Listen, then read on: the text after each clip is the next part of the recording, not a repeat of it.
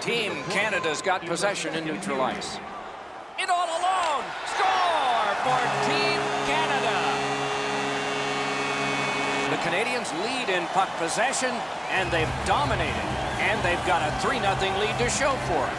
Vancouver goal, scored by number 9, Evander Kane.